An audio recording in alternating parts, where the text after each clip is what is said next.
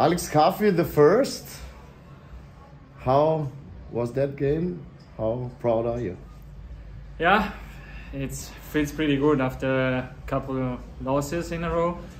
Now we finally won a game and we deserve it. Like, we've been working hard every day, no matter if we lose or win. So I think we really deserved it. And yeah, today was awesome. Like, the entire team played unreal. We all gave everything.